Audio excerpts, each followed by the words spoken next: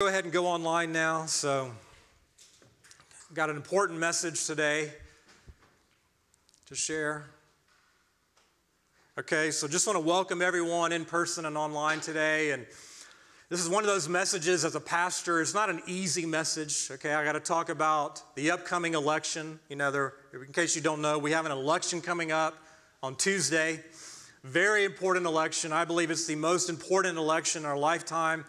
So I need to talk about that. And, you know, just to be really honest with you as a pastor, it's not the easiest subject to talk about, because if you say, it's like trying to preach in a landmine, because if you say one wrong word, everyone is so on edge. I mean, if you say one wrong word, if you say the T word, Trump, like, he's a narcissist, immoral narcissist. If you say Kamala, I don't even know what we would say about her.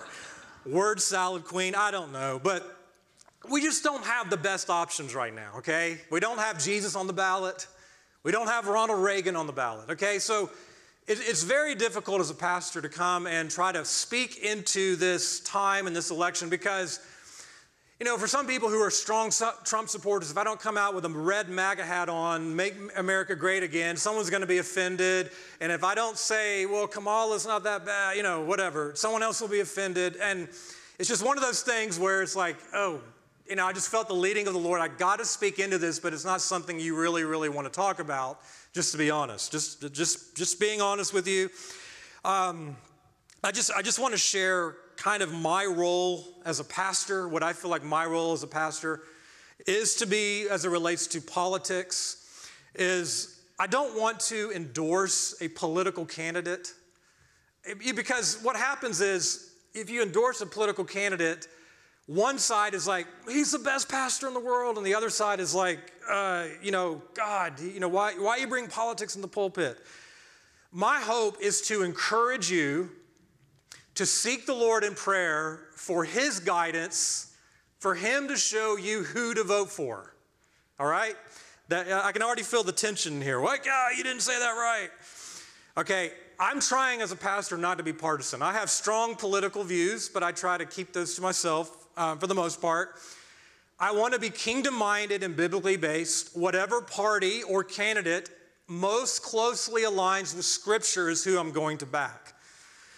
Okay, so I'm not going to get up here and say this is who I'm voting for, because I don't, and you can probably tell if you really want to read between the lines in my message today who I'm voting for, but I'm not going to openly, publicly say who I'm voting for, because it is your own decision, and you're going to give an account to the Lord for the decision you make, okay? I just want to give you just an idea. I love Twitter because Twitter gives, or X, formerly Twitter, it gives you a real idea of what the nation is thinking and even what the church is thinking on both sides of the arguments right now. You know, one stream on Twitter says, you cannot, this is kind of, I'm just summarizing here of a kind of a thought that is put on there on Twitter. You cannot, I repeat, you cannot be a Christian and vote for a baby-killing Democrat. And then there's another side of the argument. Both who love the Lord and both who are legitimate Christians say, you cannot, I repeat, you cannot be a Christian and vote for an immoral narcissist like Trump. So you're like, okay, you know, it's just this very complex landmine you're wading through. Now, here's just this is on my Twitter feed this morning, just to give you an idea of both sides of where this is going in the church.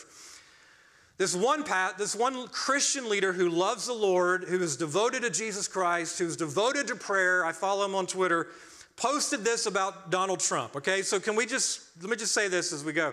Just be careful not to get triggered by anything in this message, okay? Be careful not to get triggered. Okay, this man tweeted, church, and it's a picture of Donald Trump. It's actually a video of Donald Trump in a recent campaign, this election cycle.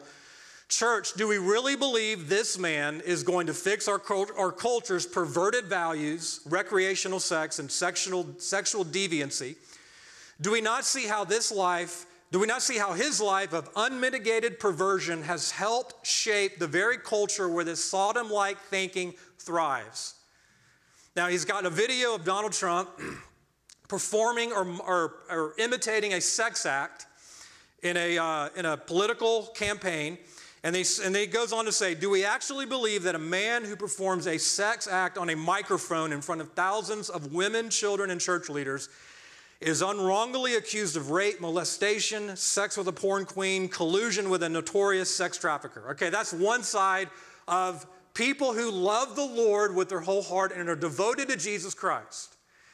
The other side of the argument from someone else who likewise loves the Lord, who likewise feels a conviction to speak out for the truth. This is about 3 tweets down to this morning when I'm reading this and I'm going, oh my gosh, and I got to talk about this today. If your pastor doesn't make clear tomorrow, I guess he tweeted this last night, from the pulpit, that you are to vote against the child killing and pro-sex trafficking Democratic ticket, you have an obligation to leave that church and take your tithe with you.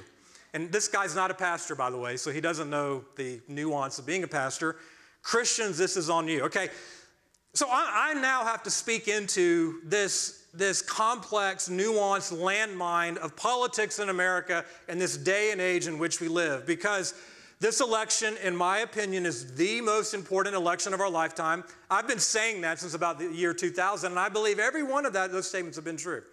This is the most important election of our lifetime.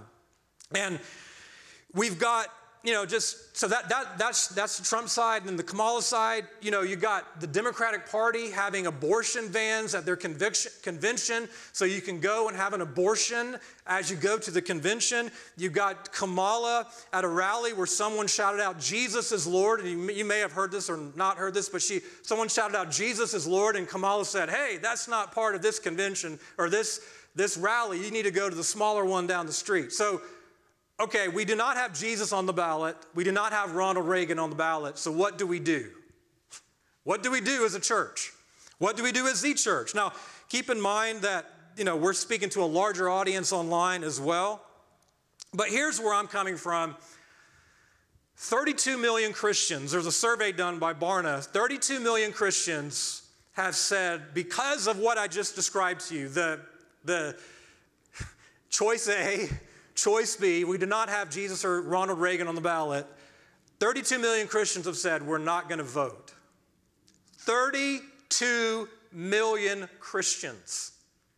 Okay, I get it. I totally get it that this is a hard election and a hard thing to vote for, and I get it why you may not want to vote, and you might even feel self-righteous about that, but your vote really does matter, okay? It is irresponsible as a Christian not to vote. Even Christianity Today, which has influences millions and millions and millions of people, wrote an article recently and said, basically, it is okay for you as a Christian not to vote. And I absolutely disagree strongly with that. You've got to make your voice heard, and God is looking at your choice in this election of how you will vote, and you will give an account to the Lord at the judgment seat of Christ for your role in this election. Okay, your vote matters, okay? If you want Kamala to be elected, then it's okay to not vote, because statistics have shown that if Christians don't vote, Kamala or the Democratic Party will be elected. So if you want her to be elected, then it's okay not to vote. If you're not okay with that, then you need to vote, okay? You need to vote. Even in the last election, 40 million Christians did not vote. 40 million Christians. 40 million Christians who are meant to be salt and light in the culture said, we are not going to vote. And this election was decided last cycle's election was decided by 42,000 votes. That means Joe Biden in the swing states won by a percentage of 0.7%. Listen, your vote matters. Your vote matters. Your vote matters to God. And you will give an account for how you voted in this election. Okay, so it's very important that Christians fulfill their civic responsibility to get out and vote. See, because we just think, okay, well, I don't like either of the candidates. I remember watching the presidential debate, the only one they did, and I turned it off after 15 minutes. I was like, this is awful. I'm like, you can't even carry on a conversation, and it was just so bad. And I turned it off after 15 minutes and didn't even watch it. I watched some clips, but I was like, God, we've come to this as a nation, okay? But listen, as a Christian, you're responsible to vote. Because not only will the president, you're not just electing a president, but everything the president will do and all the people he will hire in his administration, that you got to make sure, are they going to hire the right people that are going to carry out what mostly resembles the kingdom of God? Now, we have to stretch a lot to see what's mostly going to resemble the kingdom of God, but I do believe there's one option better than the other. Okay, so voting really does matter, okay? It really, really does matter. I believe it's very true. Not to vote is to vote.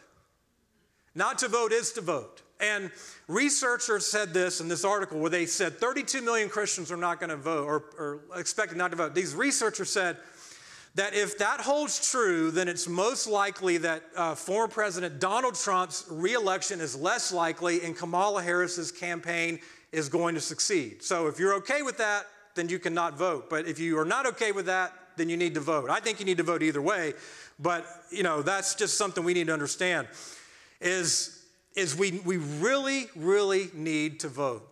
Okay, a pastor on Twitter said this.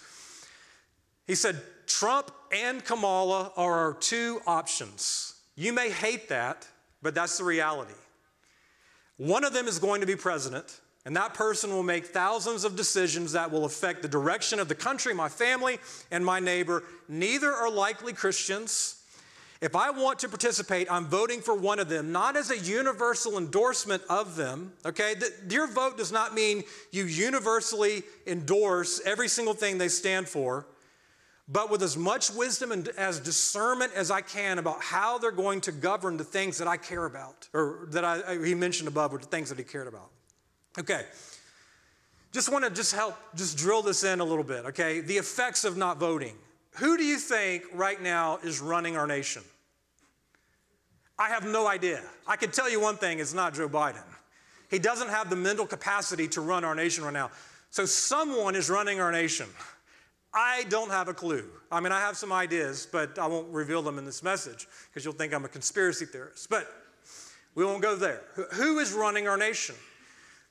It's most likely the people who he hired in his administration when he was elected. So my point is you think, okay, I don't like either of the candidates, but who are they going to hire? Who are they going to hire? The president is going to appoint roughly 4,000 people to positions within their administration, okay? And that's going to carry out their policies throughout the entire nation. So this is one of those, in my opinion, this is one of those elections where policies over character really matter because the people they hire are going to influence the direction of the nation for the next 4 years, okay? The president is going to appoint between 100 to 300 federal judges. That's going to shape the direction of this nation for many, many years to come, and even into our children and grandchildren, okay? Just to say this about Donald Trump, okay? You may hate him, you may like him. Donald, if you believe that abortion is sin, which I absolutely do, if you believe abortion is murder, which I absolutely do, Donald Trump has done more for the pro-life movement than anyone else in history by appointing judges that overturned Roe versus Wade and brought it down to the state level. Okay, so as much as you may not like his character, as much as you may not like the things he says or the way he treats people, he is absolutely, this is just a fact, he has absolutely done more for the pro-life movement than anyone else in history, even Ronald Reagan.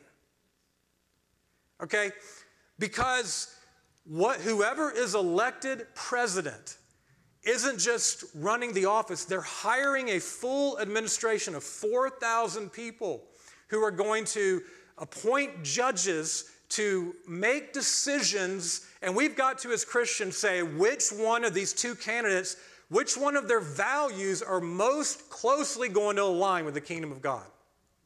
Okay. That's kind of the situation we find ourselves in. Now, we've got to understand in our nation, our nation is not a democracy. Our nation is a constitutional republic. Now, it's similar to a democracy, but it's different. Just to give you an example, I'll make a real quick example here. Okay, so just imagine here that a high school was going to vote, and they were going to vote, okay, should we have a homework-free day on Fridays? In a democracy, in a pure democracy, if the majority wants that, then it's decided, no homework. In a constitutional republic, which we are, that even if most of the students said, we don't want any homework, there could be a rule in the constitution of the school that says teachers have the right to assign homework as they see fit to ensure that students learn. So even in a democracy, there would be no homework on Fridays. In a constitutional republic, we have a constitution that governs the nation so that we have even lesser groups have individual rights. So we're not, does that make sense? We're not a pure democracy, we're a constitutional republic. Our government, Abraham Lincoln said this absolutely incredible in the Gettysburg Address in 1863. He said, America is a government of the people, by the people, and for the people. See, if a Christian abstains from voting, they're abdicating their responsibility. And what happens then is, when you are irresponsible, your irresponsibility becomes someone else's responsibility, and that then is then passed to your children and your grandchildren. To not vote is to vote. We need to get out and we need to vote. Okay? We are a constitutional republic. Now, how do we as Christians in this constitutional republic, because our citizenship is not, or I say it this way, our citizenship is in the kingdom of God first, and then it's in America second. That does not mean that, like Jesus said, my kingdom is not of this world. That does not mean that, some people interpret that when Jesus said, my kingdom is not of this world. Some interpret that to mean we are only focused, we're only called to be focused on the eternal kingdom of God, and all this other stuff is going to hell anyway. All this other stuff is going to be destroyed when Jesus returns, and therefore I'm not going to even get involved in any of that. That's not what Jesus taught, okay? He taught you are to be salt and light. So live as kingdom of God Christians in a constitutional republic, we are called to function as salt and as light. In other words, we are to say, we are going to bring, now listen, we cannot function as salt and light in culture until we have the value system of the kingdom of God in our own hearts. Now that doesn't mean we can't have some effect. That doesn't mean you got to wait, I got to wait till I have a pure heart until I vote. That's not what it means. But it does mean that we really can't be salty and we really can't be light as the church unless we first have what Jesus said in the Sermon on the Mount is true in us, that we are obeying the Sermon on the Mount. I heard another pastor on Twitter, he was saying, I mentioned if you can't be a Christian if you vote for the baby-killing Democrats, you can't be a Christian if you vote for the narcissist Trump, and he said, well, you can't be a Christian if you don't obey the Sermon on the Mount. He was kind of countering those two political arguments. Now, I don't believe that obedience to the Sermon on the Mount is a requirement for salvation. I believe it's by grace alone, through faith alone, apart from works. But as a Christian, Jesus expects you to obey the Sermon on the Mount. It's not an option. It's not just a suggestion. It is absolutely the mandate of the Lord Jesus Christ that you obey the Sermon on the Mount, that you obey the Sermon on the Mount, that you live by the Beatitudes, that you live by the moral law from the heart, and then you function as salt and light to preserve the culture from decay, to say which in this election of the lesser of two evils will best align with the value system of the kingdom of God. That's how I think the church is meant to function in a constitutional republic as kingdom-minded, Christ-centered, kingdom of God first Christians in this nation. Okay, the Beatitudes, poor in spirit, mourning and over sin and brokenness. I love what we were singing today. Mourning over sin and brokenness. And I just have to say it this way. The two candidates we have are a reflection of the condition of the church. And the church not being salt because we have failed to obey the Sermon on the Mount. We're not living the Sermon on the Mount lifestyle, and we haven't influenced culture with Jesus' very own words. Being poor in spirit, mourning over sin and brokenness, meekness and humility, hungering and thirsting to be righteous, loving mercy and showing mercy, having a pure heart undefiled by sin and unbelief, being a peacemaker who unites rather than divides, suffering persecution for the sake of righteousness. That's the Beatitudes. In other words, what Jesus is saying is before, and he said you need to be salt and light in the Sermon on the Mount, before you can be salt and light in culture,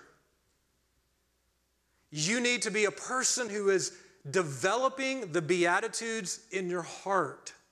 And again, if you're saying, well, I'm not doing that, I'm not going to vote. Listen, still, you should vote based on that even if you're not doing it right now. But you should, after the election, say, okay, or even after today, I'm going to start living this Sermon on the Mount lifestyle. Because that is the kingdom lifestyle. That is the kingdom culture. That is the value system of the kingdom of God. Jesus also taught in the Sermon on the Mount that we are to obey the moral law, God's moral law that is universal and eternal, that never changes and has been from Genesis all the way to Revelation and will continue into the eternal ages. God's universal, eternal moral law, we must obey not just from abstaining from it physically, externally, but we must obey it from the heart. That was what he was teaching in the Sermon on the Mount. Do not be angry. Do not be angry at your brother. Do not call your brother a fool. Do not let bitterness rise up in your heart so that the anger in your heart actually becomes a murderous action. So Jesus is saying that he's really hitting on the number 6 commandment, do not murder. And he's saying if you want to be a kingdom-minded Christian, one who's really my disciple, then you need to make sure that in your heart there's not bitterness or anger so that it doesn't manifest into murder. Now, we do have in this election an issue about murder, and it's called abortion. So as Christians who are functioning as salt and light, which of the candidates best aligns with this value system of the kingdom of God? Do not murder. Abortion is murder. Rejecting lustful thoughts. That's what he said. Basically saying that the 7th commandment is do not commit adultery, but Jesus is saying that if you look at a woman or you look at a man to lust, you've committed adultery in your heart. That we are that he was condemning any sexual act outside of the covenant of marriage. And so we're to bring that sexual ethic into this election. Good luck with that. And say which one best reflects that. I don't know if either one of them best reflects that, to be honest, but maybe. Marriage, the sanctity of marriage. That's what Jesus was hitting on in this election. Or not in this election, a Sermon on the Mount. Yeah, he's becoming political. Honoring marriage between one husband or one man and one wife for life. And, the sanctity of marriage. So, our allegiance is to God, but we're called to be salt and light. See, believers are called to be salt and light. We're called to obey the Sermon on the Mount and then to function as salt and light in culture. See, what you may not realize that sometimes that some people think like salt was just used for flavoring, and that's what Jesus is saying, to be salty, to give flavor. But actually in the ancient world, in the world in which Jesus lived, salt was essential for preserving meat. They didn't have a refrigerator they would put their meat in. What they did is they took salt and they rubbed it into the meat to slow down the bacterial growth and the decay of the meat. And so salt was essential to prevent decay in the meat. And so what Jesus is saying, coming up out of this Sermon on the Mount, the Beatitudes and keeping the moral law from the heart, he's saying, Christians, you're meant to prevent the culture from decay. You're meant to be like that salt in the ancient world that was rubbed into the meat that prevented the meat from spoiling. listen, if you haven't realized, since for the last probably 10 years, our culture in America has absolutely fallen off a cliff. When you have the president of Russia, Putin, calling out the decadence of America, you know you have a serious problem. You know you have a very serious problem when the leader of Russia is calling America basically hedonist. And I can't argue with them. You know the church we are in this condition because the condition of the church for the last 50 years. We have stopped obeying the Sermon on the Mount, and therefore, because we have stopped obeying the Sermon on the Mount, we have lost our saltiness to prevent the culture from going into decay. So if we really want to turn our nation back to God, it does not begin with electing a candidate in this election, though we need to vote. And we need to vote which candidate best aligns with the Scriptures. Where it really begins is with the church turning back to God in wholehearted obedience, realizing that obedience is not optional. Obedience is mandatory. It's not a suggestion. Obedience to the Sermon on the Mount is the vital requirement Jesus gives to those who follow him, to those who are saved. See, we've got to understand our role. And voting is one of the most essential ways we can be salt and light, along with prayer. I mean, some Christians are called into the political arena. But if you're not called into the political arena, one of the ways you can fulfill that role of salt and light in culture is by voting, is by praying. But definitely in this context, voting. Jesus goes on to warn in the Sermon on the Mount, if the salt has become tasteless, how can it be made salty again? And he goes on to say that it is good for nothing but except to be thrown out, and he says, it is trampled underfoot by men. When the church abdicates its responsibility in culture, another entity, satanically empowered, comes in to fill that vacuum. That's why our role, church, is so vital in this nation. We cannot shun our responsibility. We must be salt and light in the culture to prevent decay. We must be that salt that has not lost its flavor. How do you lose that flavor? By living in the flesh, by living in the broad way that leads to destruction, by not obeying the Sermon on the Mount. If the church in America wants our nation back to be what it's meant to be, we're not talking about a theocracy. That's not happening until Christ returns. We're not talking about that, but we're talking about what the church, we're not talking about the 7 mountain mandate where the church is called to take over the mountain of politics. That's not coming until Jesus comes back. What I'm talking about is salt and light in culture. That we're influencing culture with the kingdom of God. Not because we should, but because that is what we're living. Because, listen, if the church loses its saltiness by not obeying the Sermon on the Mount, a vacuum is created, a void is created, and other entities, other political figures, and most of them demonically empowered, will fill that vacuum. And that is exactly what has happened in our nation over the last 50 years. This election is a reflection of the condition of the American church in terms of character, in terms of integrity. This should be the prophetic message. Like, what is God speaking in the election? Well, Trump's going to win. Well, Kamala's going to win, whatever. Thank God I have not seen Trump prophecies like we did in 2020, okay? That was an absolute embarrassment. But if you want something really prophetic from the Lord, what is God saying in this election? The prophecy to the church in this election is these 2 candidates are a reflection of you, church. I remember, if you haven't seen the movie Reagan, I highly recommend that movie. But watching that movie, I was like, oh man. Listen, where has that gone in our nation? I mean, just looking at it, just to see how God raised up Reagan to stand against communism. And you can see the whole movie, but you can see clearly God, I'm not saying Reagan was perfect or anything like that, but to see that God raised him up to take a stand against communism.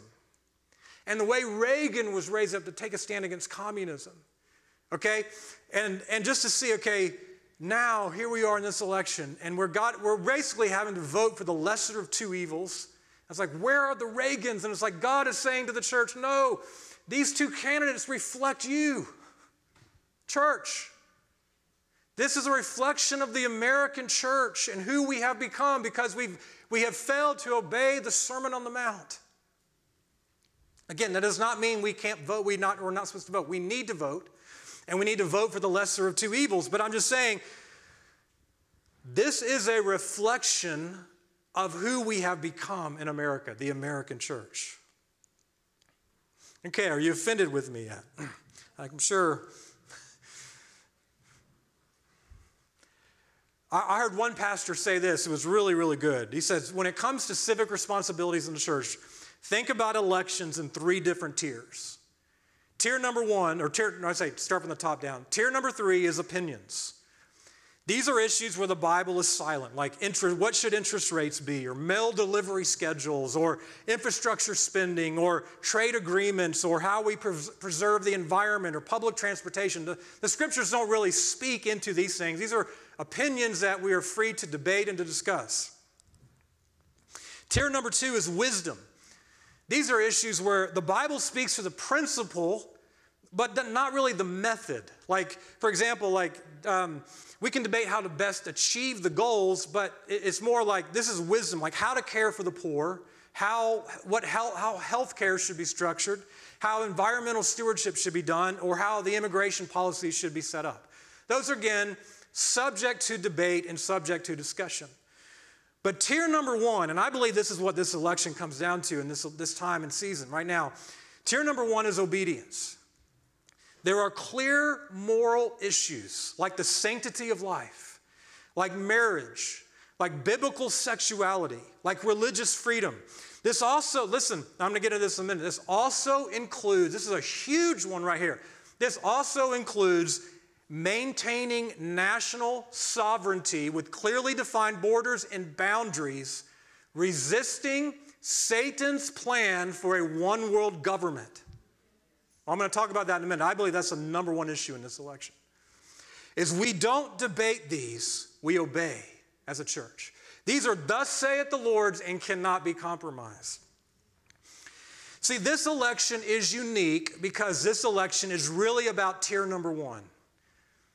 It's really about some thus saith the Lord, and I believe the 2 most important ones, and I'm going to get to this in a minute, but I believe the most important issue in this election is not even the sanctity of life. Okay, I'll explain that in a minute because you may disagree. It's globalism. Because if we lose national sovereignty, if we lose the constitutional republic upon which we are founded on, we will never have any hope of the sanctity of life. Okay? If we give our national sovereignty to the UN, their abortion policies are going to rule the day in this nation. We'll have no hope of ever overturning them. So yes, the sanctity of life is vital, but if we lose it to globalism, we'll have never hope of ever getting that back. Does that make sense? I'll explain that more in a minute.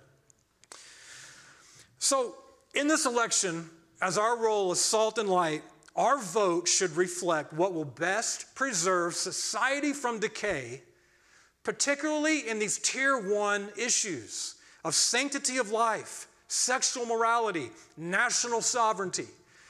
And that's why when we vote, we got to make sure, okay, are we standing for what the scripture says here?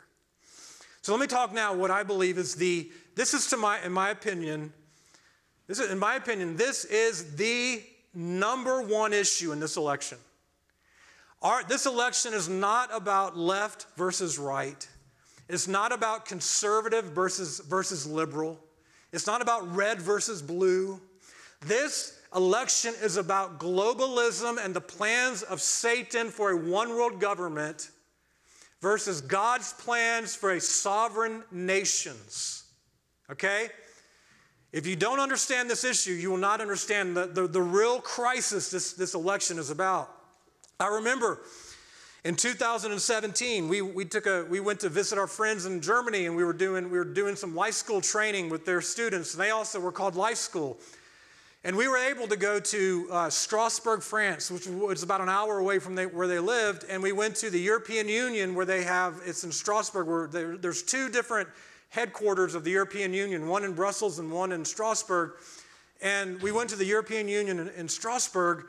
And if you've ever seen the building, I don't know if you've ever seen the building, the European Union building in Strasbourg, it's basically modeled after the Tower of Babel. It was modeled after a painting of the Tower of Babel. And the leaders of Europe said, we are going to complete what they never finished.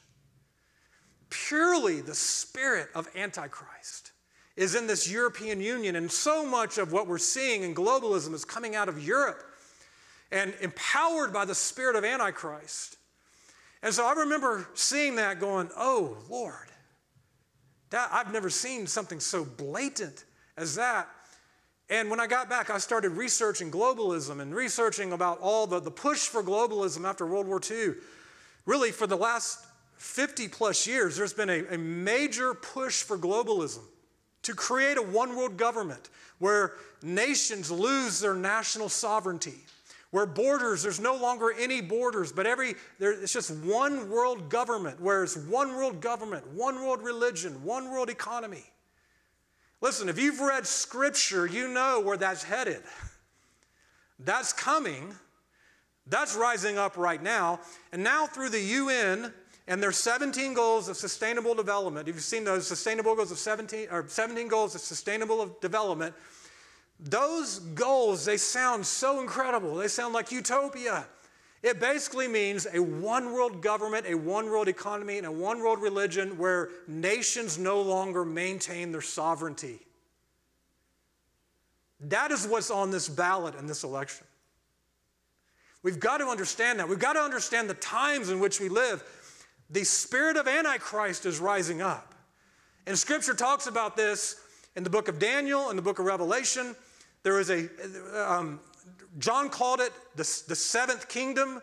Daniel called it the kingdom in Daniel chapter 7. Out of this kingdom, out of this Antichrist kingdom, will arise 10 kings. And then later will arise the Antichrist. But it comes, what happens is, I think it's Daniel 7:24. It's first the kingdom, this Antichrist kingdom is established. Then 10 kings rise up. Then the Antichrist rises up.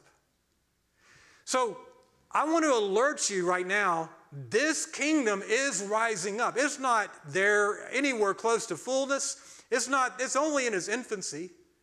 But it's rising up and it's trying to influence this nation. And believe me, you will not want to lose our national sovereignty. You will not want to lose our constitutional republic. And we're on the verge of losing that. That's why this election is so important.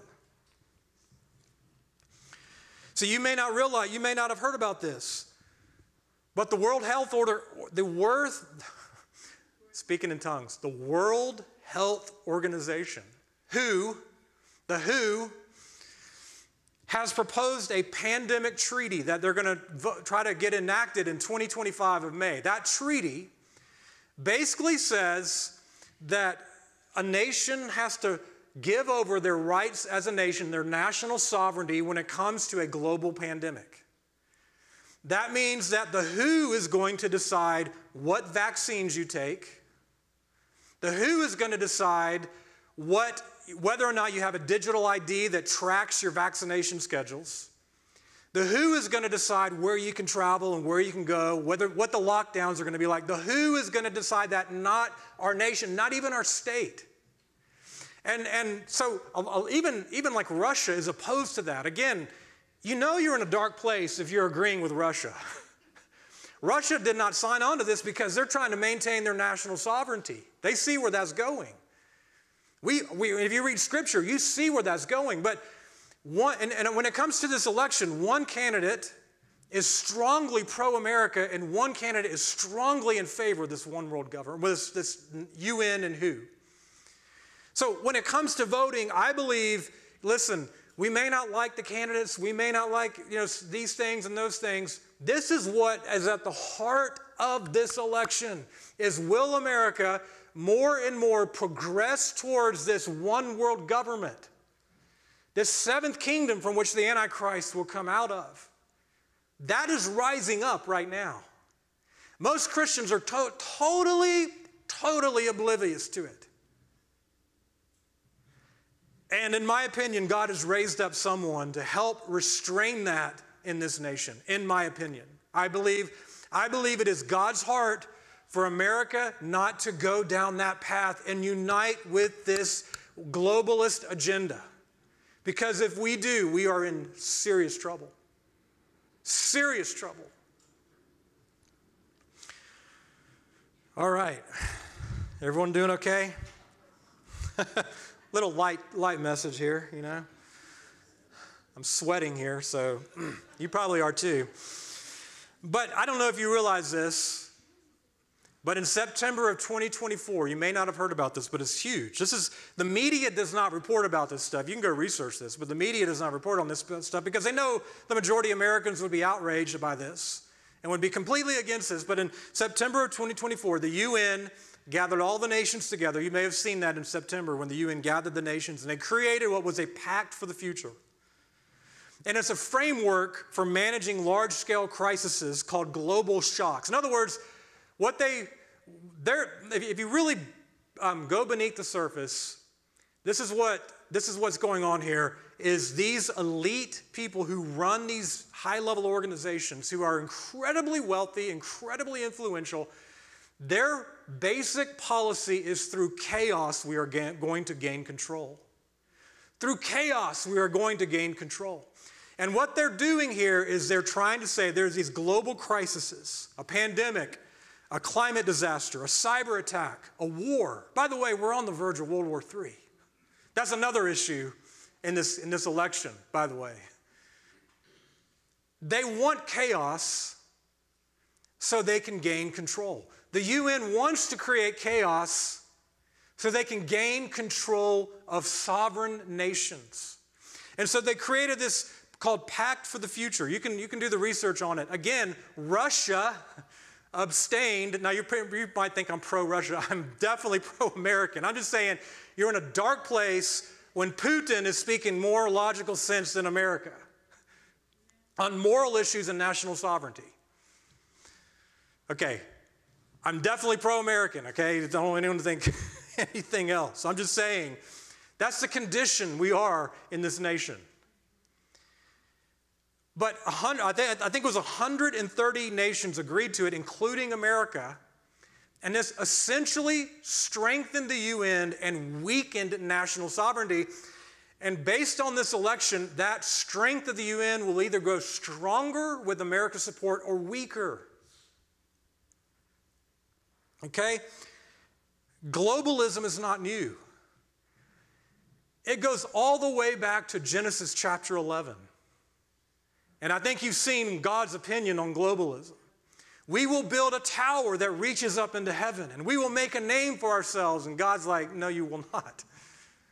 And he came down and scattered them across the nations. Globalism is Satan's desire. Well, let me say it this way. Globalism, and when Jesus Christ comes back, is going to be fulfilled because Jesus Christ is going to be king over all the earth. Satan wants to counterfeit that before he comes back to create a one-world government, a one-world religion, a one-world economy. Genesis chapter 11 reveals the beginnings and the origins of that desire, and you see what God thought about it. God's opinion has not changed. No man, even if they say in Europe, we will complete what they did not finish, God says, no, you will not. But for the church, we've got to understand this is on the ballot in this election. This is the number one issue. Because if we sign our national sovereignty, if we sign with this WHO treaty in 2025, that will include abortion. This is why I'm saying this is more important in this election and even some of the pro-life. This is a pro-life issue. I guess is a better way to say it. This is a pro-life issue. Because if we sign our sovereignty for health over to the UN, which is what we're moving in that direction. We need to resist that. If we sign that over, that means the UN will dictate our abortion policies. That means it'll be way worse than Roe versus Wade. It'll be, and not just a federal law, it'll be a universal law of this world. Abortion is legal throughout the world. That's why this globalism is the most important issue. Okay? So God's plan, God says, I will resist the end-time Babylon. A one-world government, a one-world economy, a one-world religion is rising up.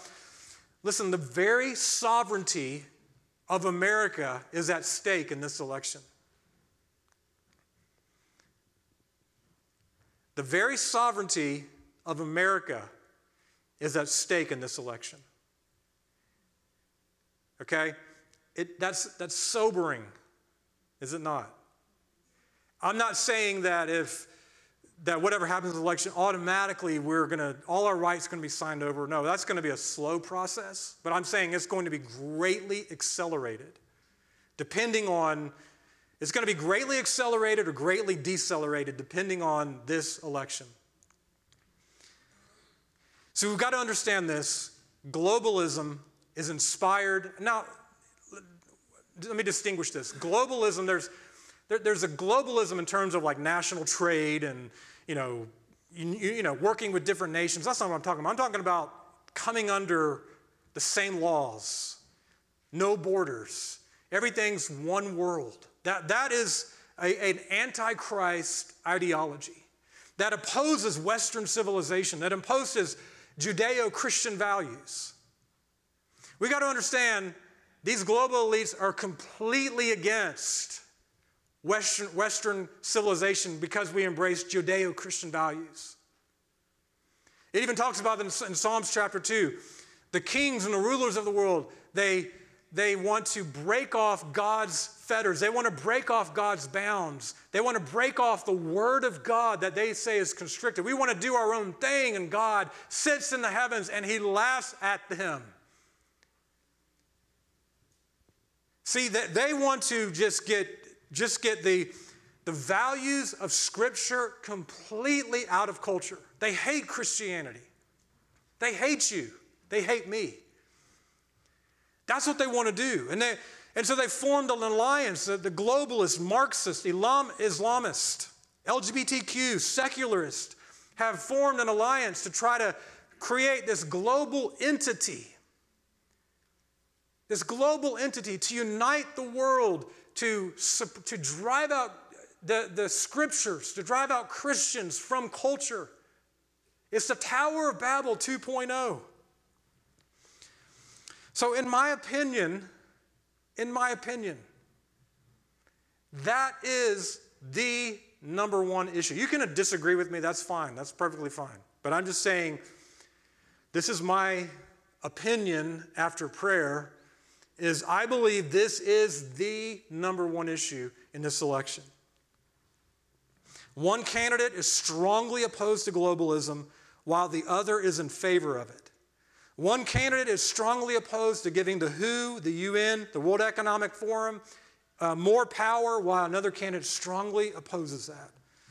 Again, you have the choice. You have the choice. It's your choice. My role as a pastor is to highlight from Scripture what I feel the Scriptures say, the values, both the moral values and the times we live in related to globalism and national sovereignty.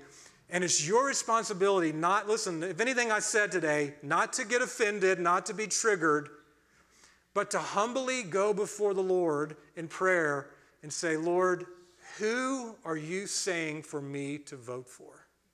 Okay? Who am I supposed to vote for? Because your vote matters, and you will give an account at the judgment seat of Christ for how you vote, and I will too. Did we vote with the Lord's mind, or did we not? Not to vote is not an option, in my opinion. We must make our vote known. We must take action, we must vote, and we must vote with the mind of the Lord, saying, Lord, how would you have me vote? Because your vote is your voice, and your vote matters. Amen.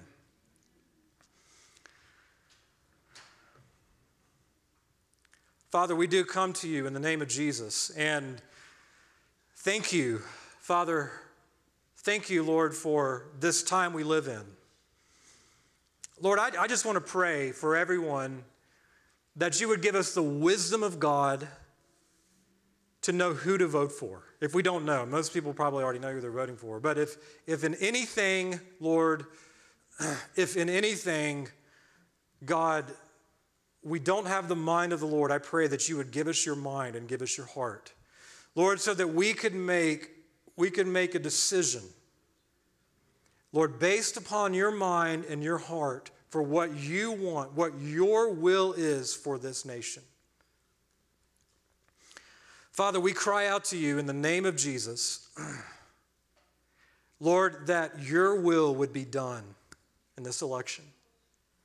Lord, my prayer, Lord, is that you would get your people out to vote.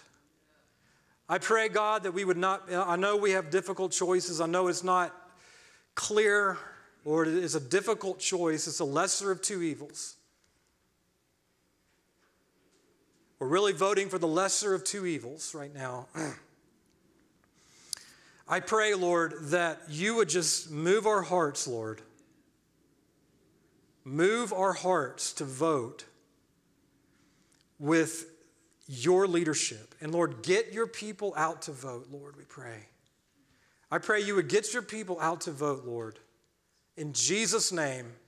And we pray, Father, that your will would be done. Lord, we surrender what we would want. We're praying, God, that what your will is would be done in this election. And we pray that in the name of the Lord Jesus Christ. Amen. Amen. All right, we'll end the online portion. God bless you. Get out and vote.